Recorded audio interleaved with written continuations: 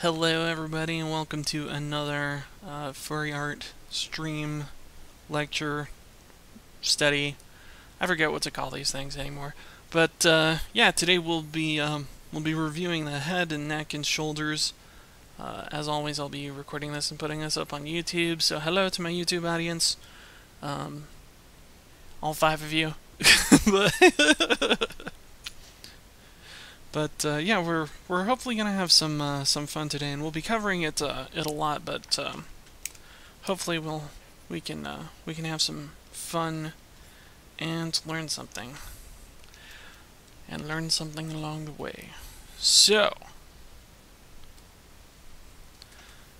we've done heads before, so I'm not gonna go into like a terrible amount of detail there, but to just kind of like quick recap, a humanoid head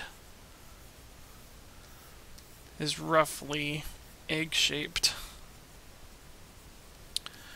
and when it comes to defining the neck, at least from like a front-on perspective, we've all seen those anatomical charts, and sometimes they are not as helpful. But I'll try and do it from a set of variety of perspectives. So like usually if you're seeing like an anime or something like that, the neck can be simplified to a cylinder. In cartoons, it can be like you got a character with a head and then they've got some kind of cartoony collar or something like that going on. But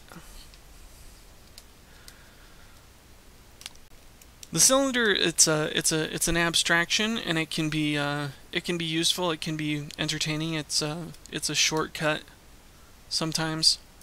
But getting into the anatomy can really help your understanding of like the way it moves and the way a neck can actually be positioned.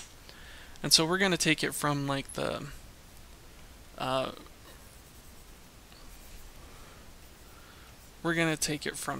anatomical perspective.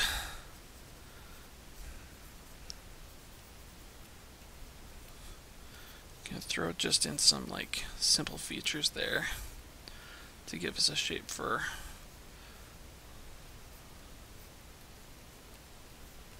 our head. Oops.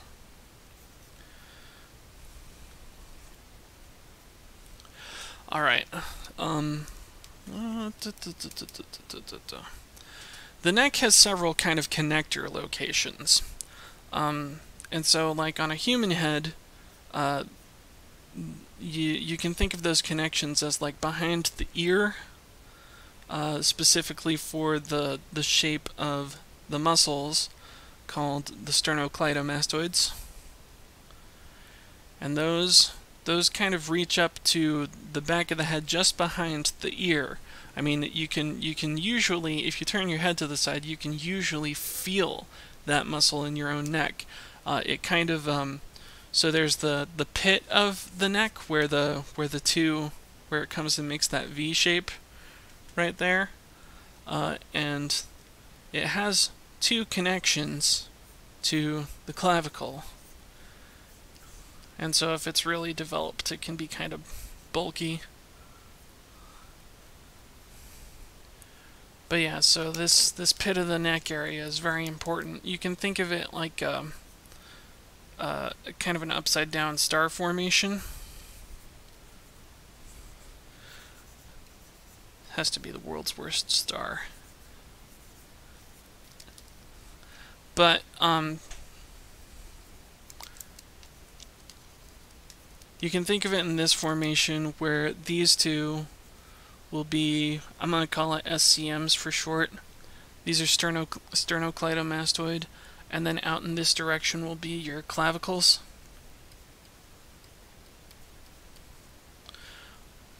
Or shoulder bones. Same thing. Well, collarbone is probably more commonly used.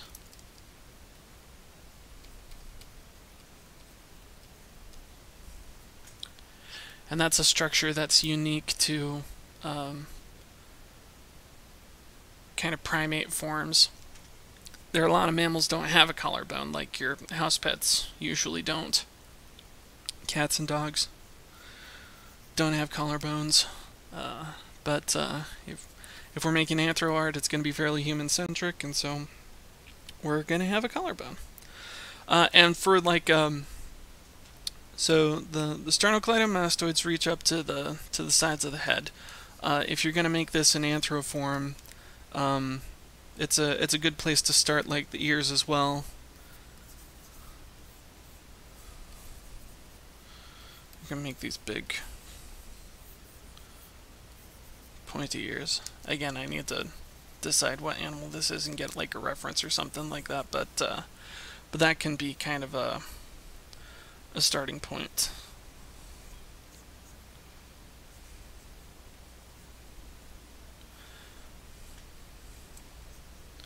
It's a dog shepherd mix of some type, maybe. I don't know. Decide what you want. Okay, so let's see. From the front, usually that's most prominent is the sternocleidomastoids. That's these muscles right here. The SCM can form part of the star formation, or you can think of it as like a star formation. But oh yeah, and then the bottom. This is the top of your sternum for the rib cage. They all connect at this spot. And so you can think of is it a bony structure? Yeah. But this is a joint. So like if you move your arms up and down, you shrug your shoulders, you can feel your collarbone moving up and down, and it's pivoting from that pit of the neck area that attaches with the sternum. So let me kind of draw that out.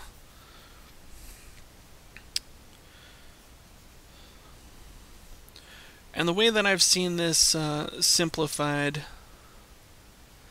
is it takes kind of like an upside down coat hanger shape. So like if you got a coat hanger, it's like does this kind of upswing motion, and it's got the hook or whatever on the end there. This is really overemphasizing it. It's the curve is subtler than this, but that'll get you the point. And so this will go over and it will attach to both the humerus, which is going to be the upper arm bone, and then behind it's this entire shoulder joint attachment will be where your scapula or your shoulder blades meet up. And so you can think of the neck area as the area between the clavicle and the scapula, so between the collarbone and the shoulder blades. And so we've got the muscle that is here is you can think of it as like a back muscle, but it protrudes, and sometimes there's a little cavity there, like especially if you're shrugging or something like that, there can be a little cavity formed between the clavicle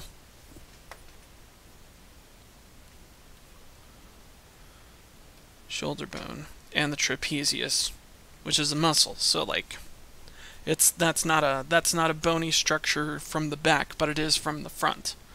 And so where your primary bony structure on the back is going to be your scapula, which you usually won't see a whole lot of, but that's also a marker for where to attach the deltoid muscle. So you can think about the deltoid muscle as about halfway, as attaching about halfway from the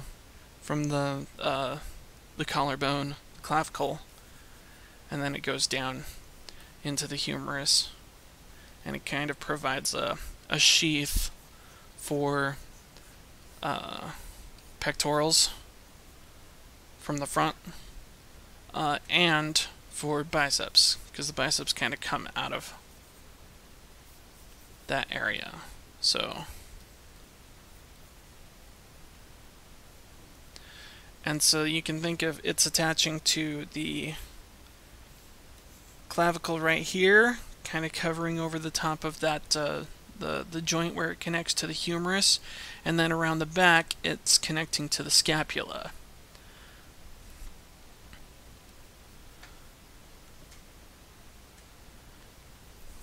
And it meets up with the trapezius back there. So, alright, let's see here. Are there any questions so far? Or any particular angles that you want to approach this from? Because otherwise I'm just going to go with, like, we'll do something maybe a little like upper and to the side. We'll rotate the head a little bit.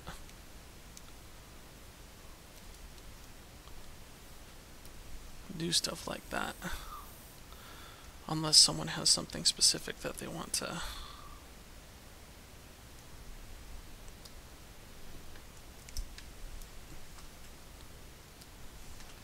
So yeah, you can remember this kind of star shape. Sternocleidomastoid, clavicles, and then the pectorals attach to the clavicle as well, a little bit. So this entire sternum of the ribcage area, kind of covered up by the deltoids and so on. It's kind of a big head for a furry creature, but that's okay. It's not really what we're concerned about. Alright, cool. So, coat hanger clavicle. Let me just get this.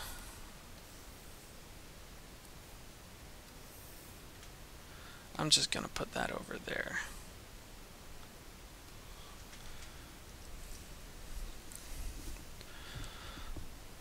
Alright, let's try slightly from the back. So I'm gonna make this kind of, I'm doing a little abstraction here. So we're gonna have like a shoulder here and a shoulder there, and we're gonna do kind of like an upper and back side. So if I've got my shoulder here, I've got my clavicle, again kind of shaped like a coat hanger on both sides, and this can be like a hollow, but the sternocleidomastoids will come up, and then from the back will be this the trapezius, which is kind of a, you can think of it as like a kite-shaped muscle or a group of muscles. If it's super developed, it can kind of bulge outwards. But yeah, so if we're seeing it from the back, we'll get like the back of the head too.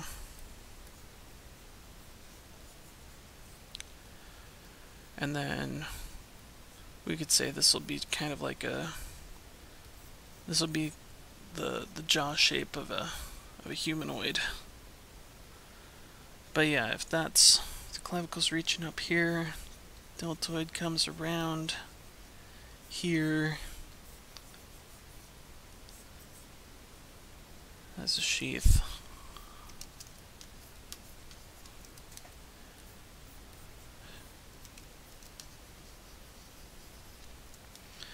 And so if this is the same kind of furred creature before, we're going to want to get those ears on there. And maybe it's turning away from us right now. That seems to be the direction that I'm taking it.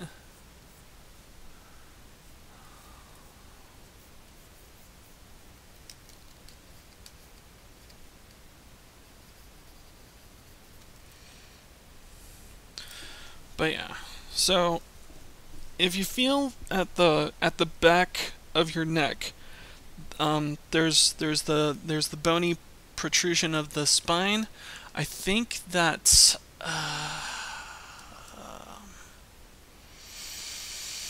I've forgotten the name of it.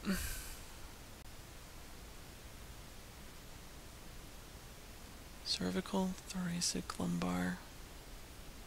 Yeah, that's the cervical number 4. It's the most prominent. It's about there. So, I usually, if you're leaning forward, it can kind of stick out. But if you're standing erect, it can kind of make a hollow space. So depending on whether your person's leaning this way or that way, it can create kind of a lump going this way, or kind of a hollow.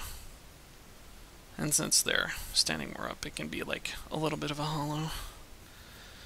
So we'll get a rough kind of shoulder blade looking thing back here and there. This is another useful thing for like the back. The trapezius kind of makes this M shape, where you've got, you see the M, kind of, it's a weird M, but this is going to be one of the under wings of the scapula, and then the big V shape in the middle of the M is going to be the lower side of the trapezius. And so trapezius comes down, connects to the scapula and to the rest of the spine. Deltoid comes in from the scapula and from the front of the clavicle. But yeah.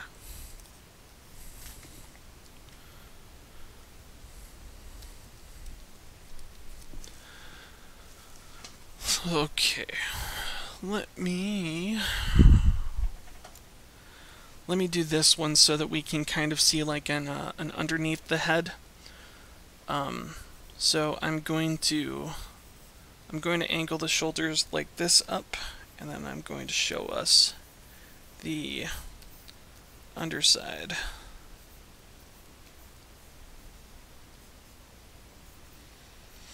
The underside of a head and muzzle area, let's say.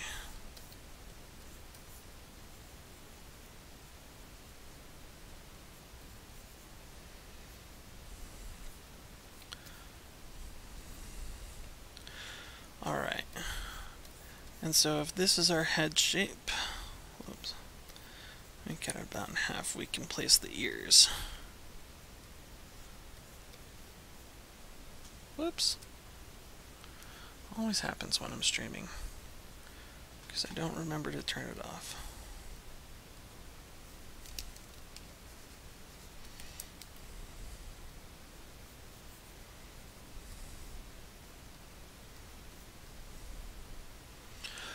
Alright, so if we've got if we're saying that this is our neck and we're kind of leaning up about there, we have to take in mind the kind of funnel shape.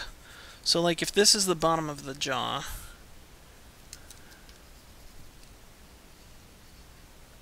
yeah, if this is the bottom of the jaw, there's kind of a fleshy funnel that goes from the chin, and so it's like, if you know the shape of like a, let me demonstrate a funnel, because some people haven't used funnels.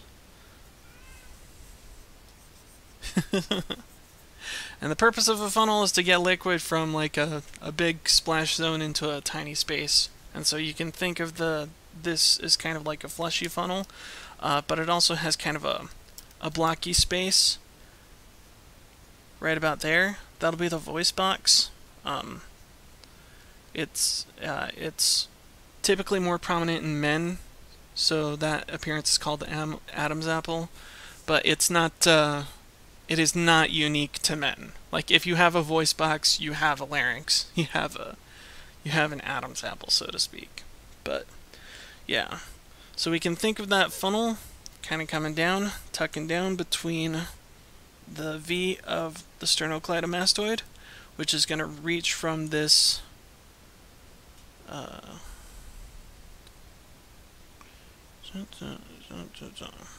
there we go. If I draw just a little star the way that I normally do. Alright. So we got the sternocleidomastoid coming up from one side. We're not going to see much of that other one. It could potentially show up. Trapezius from the back of the head. Clavicle coming out in the coat hanger form.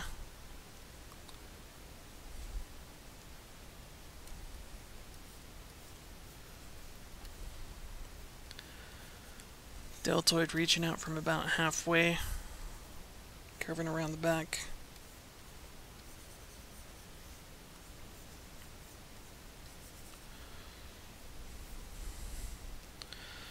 And then so up here might be a little more squishered.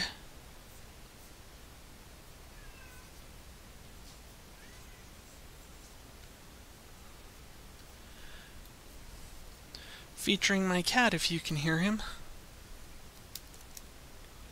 Thank you for joining us today. Special guest star Oscar.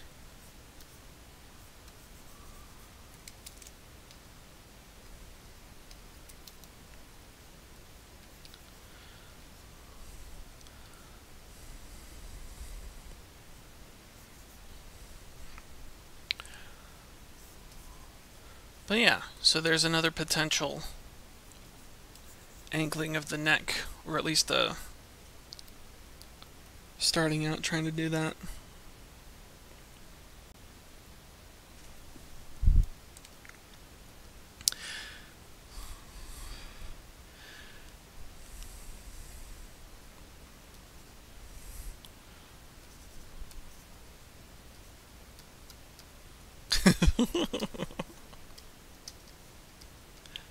Kind of a meathead character, maybe. That's fine. Meatheads are valid. Alright. Yeah, and again, you just want to be mindful, because it won't show up from there. Because if you're angled out that way, the hollow of the neck pretty much disappears. So yeah, that's not gonna be a feature you put in normally. But yeah, that's one way that you could do it. Oscar can teach us about beans. Yes, he can.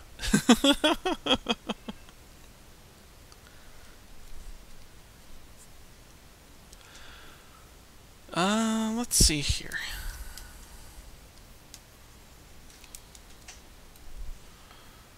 We'll move this guy. We'll move this guy over here now. Oh, shush. Lunch isn't for another 2 hours. He's mad.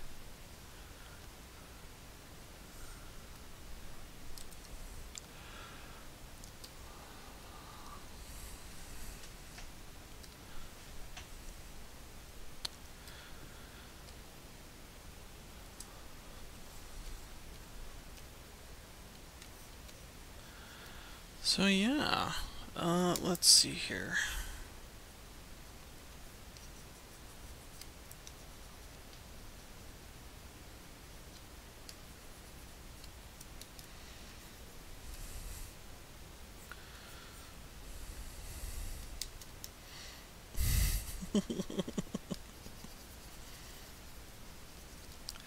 Come on, let's restore some dignity.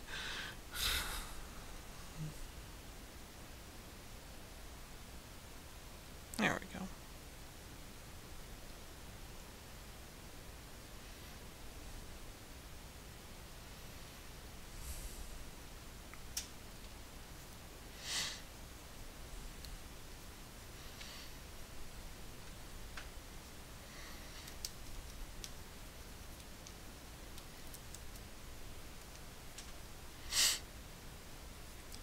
and you can kind of see things coming together, you know?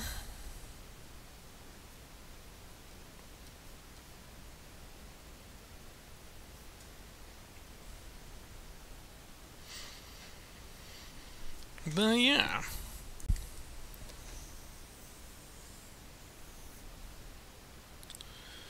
I think I might shrink this guy down.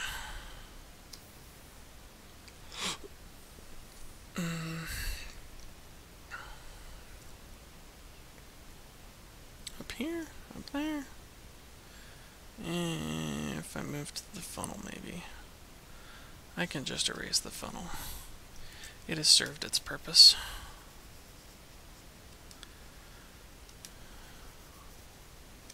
No, I'll keep it on here as a reminder. Funnel. Neck funnel. That gigantic hole that is your mouth needs a funnel so that it gets into your, so that food gets into your stomach.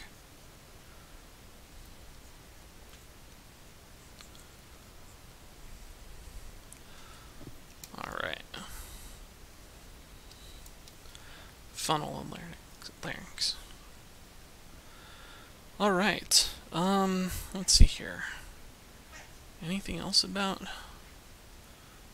the shoulder? So, let me just kind of reiterate that, that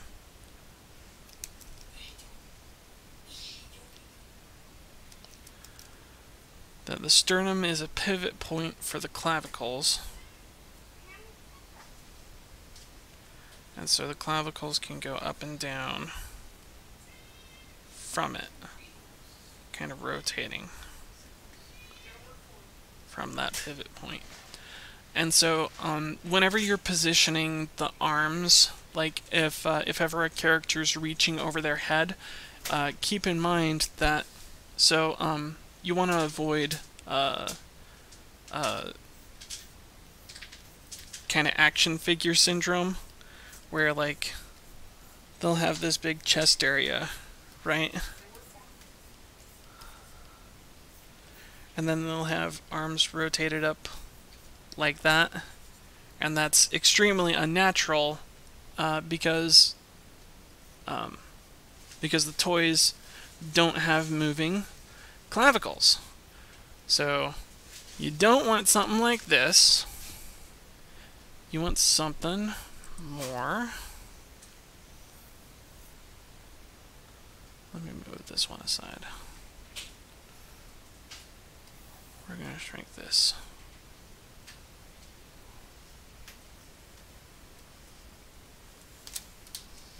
So you don't want something like that.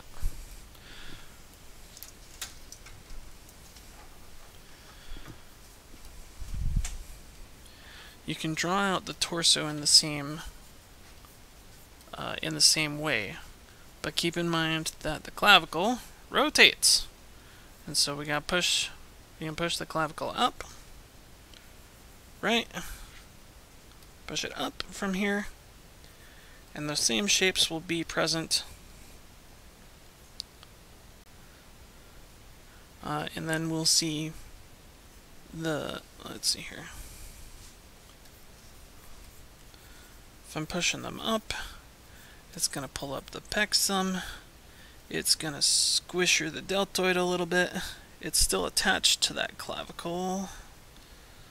Let me try and keep the coat hanger shape in there so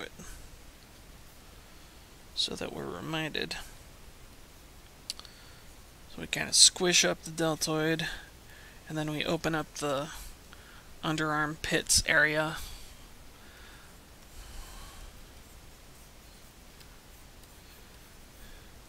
You want more of that action. So, again, not 100% totally accurate here, but like, if someone's just kind of rotating their arms forward, kind of like an action figure does, because that can happen.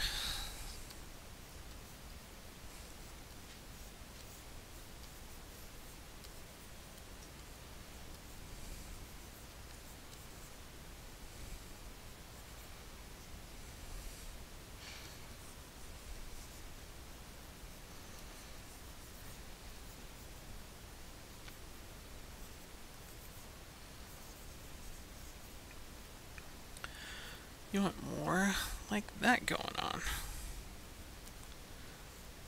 Things will be... The ears will likely be a little bit squished coming out to the top here.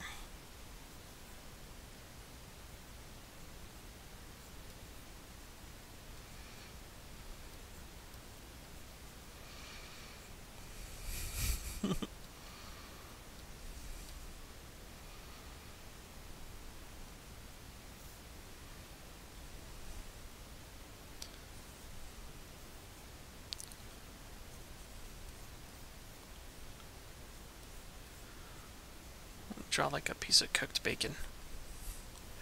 Treats!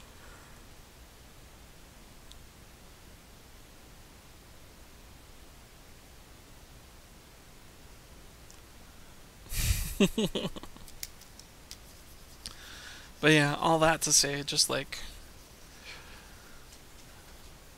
don't count on, like, you can get like an action figure and that can be kind of like a basic muscle reference, but remember that actual human body has a joint right at the pit of the neck here, so that the clavicles can raise up from, and so that will give you a much more realistic arms reaching up or reaching out pose. So like the clavicles don't only swing up and down, they swing back and forth as well, and so that can provide a little extra, like if your character's like hunched over, the clavicles can move forward and the shoulders kind of come a little bit closer together as they move forward.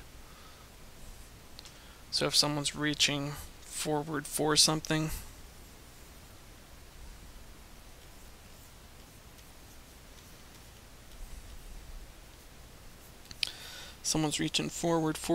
the clavicle will come like a little bit forward.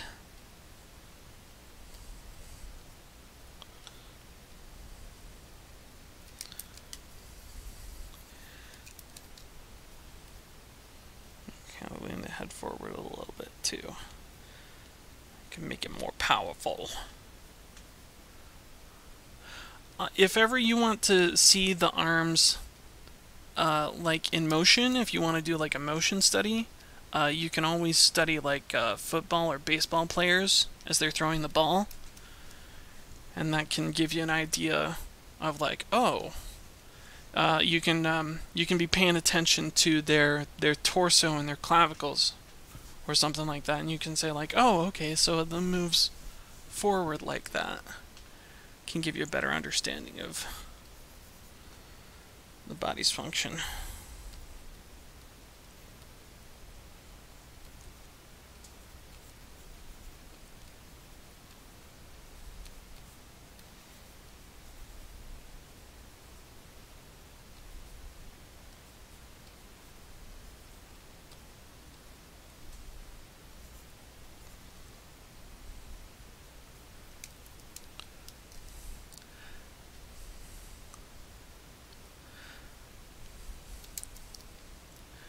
Yeah, there's kind of in a Spider-Man pose. Just make this a spider dog.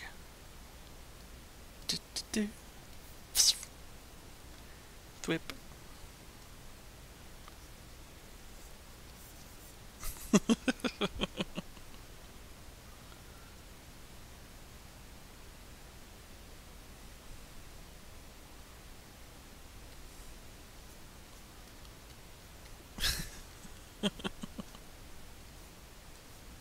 Have fun, you guys. Don't forget to do that. Don't forget to have fun.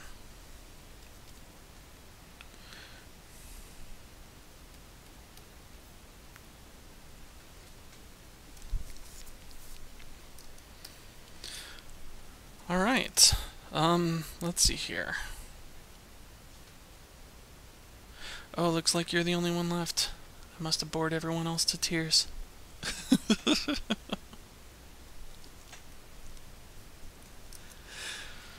Alright, let's see here.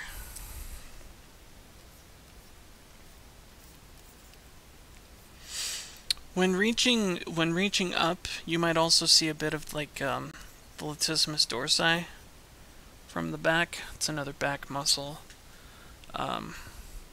Comes right up underneath. So we've got the trapezius and latissimus dorsi. I believe comes up underneath the scapula. Ugh. I need to get better at anatomy. But it can basically be like this side wing muscle right there. And then it can kind of peek out the front if someone's taking, especially if someone's like turning in a certain way, it can peek out there. And so that will be kind of like the backdrop for like an armpit area or something like that sometimes.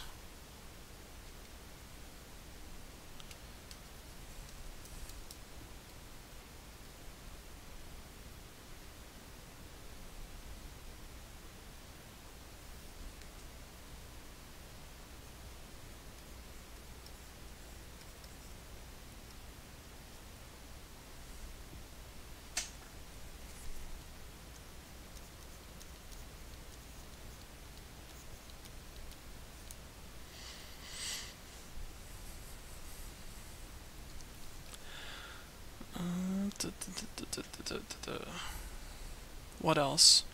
I mean, just remember that it connects to like the spine and the rib cage.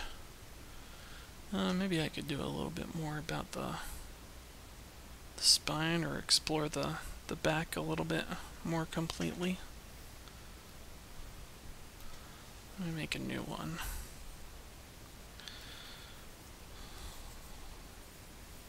So if we've got a character from the back, well, let's get it from the back and side again. We're gonna still have the torso area.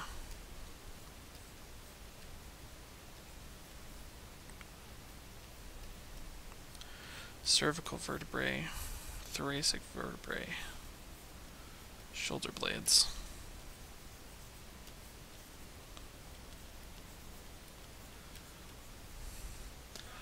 Deltoid, trapezius.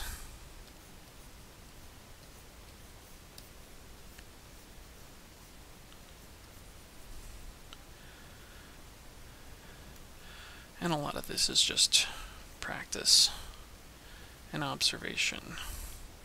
And if you don't get it right, you can always say, bodies are weird. I didn't get it right.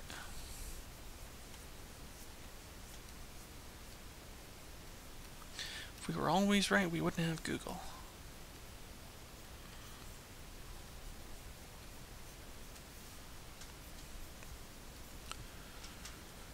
Right. So we got the... Again, we got this M formation. It's nice. Lats are going to come back. Maybe we wouldn't see that so much from this particular angle. But that'll be from there. And then we've got... Let's see here. We're going to have like the obliques coming in from the side.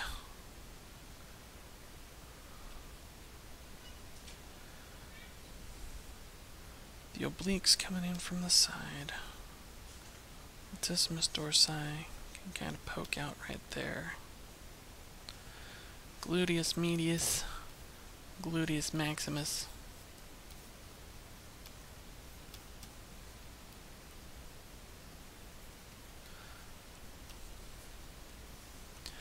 It's all connected. Do your anatomy studies. Be better at it than I am. Because if this looks good, this is what it looks like to fake it.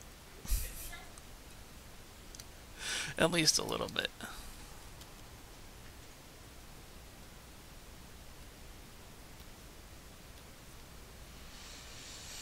Draw out them butts. Draw out them tails.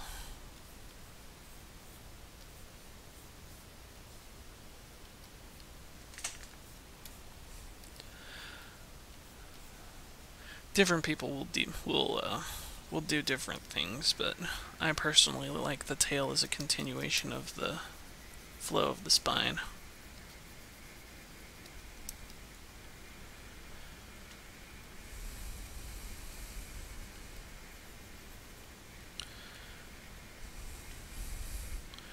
Cervical vertebrae. Why not? Yeah. Thoracic.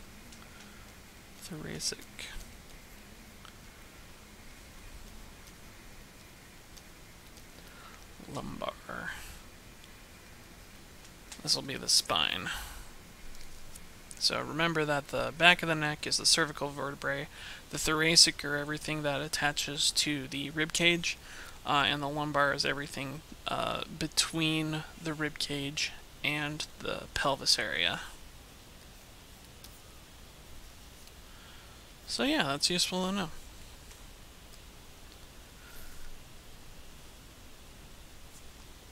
Painting, yay! Yeah, you're totally free to do something at the same time. Not a problem.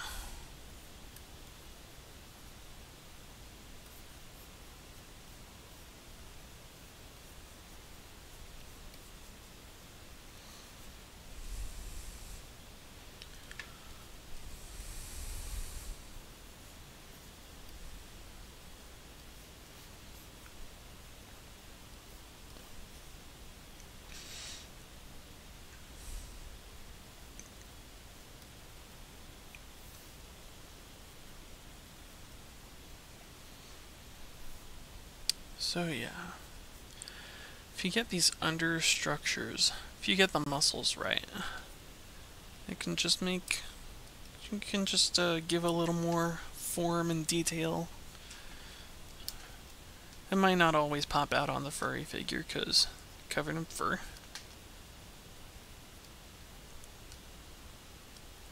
But that's okay.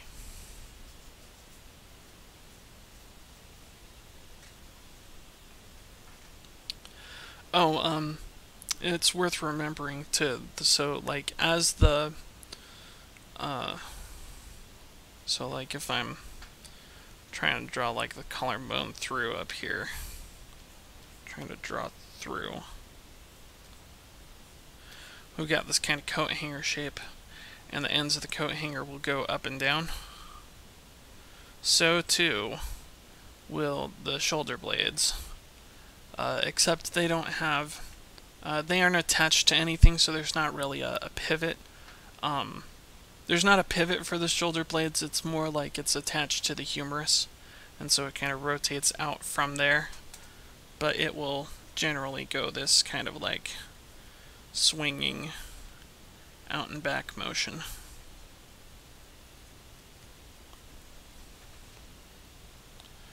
So remember that about the scapula. And so, yeah, just the entire shoulder, neck area, it's all connected. Showed you a little bit of the front. A little bit of the front and the upper torso.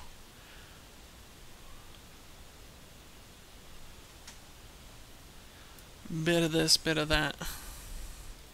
I want something more like this. And not so much like that. But, yeah. Alright, I think I'm just going to tie it up here because I don't really have that much more to cover. But yeah, practice. If you have any questions, you can always ping me in the Discord, or on YouTube you can leave comments. Yeah, and I'll do my best to kind of answer any questions that you have. That'll be it for the head, neck, and shoulders today. That'll be it for this recording. YouTube audience, if you like, do the YouTube things, subscribe, ring bell, whatever you want to do. Alright, yeah, and so I will now end the recording, and I'll probably hang out on the stream a little bit, but yeah. Bye for YouTube!